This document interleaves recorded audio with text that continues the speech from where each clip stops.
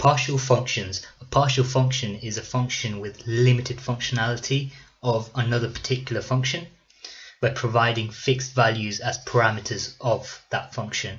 That's a lot of functions. So let's look at an example of how you can create a partial function.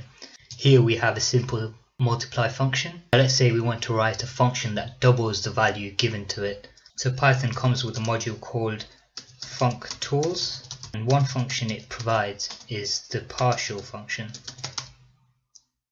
So let's use the partial function to create our function double instead of defining a completely new function. So let's say double equals, and let's use the partial function.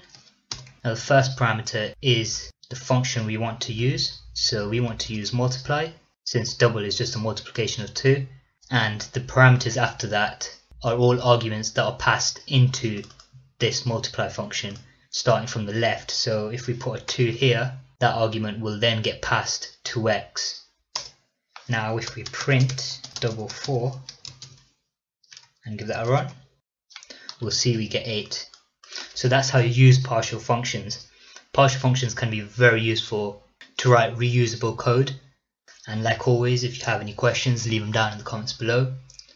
And I'll see you next time with some anonymous functions.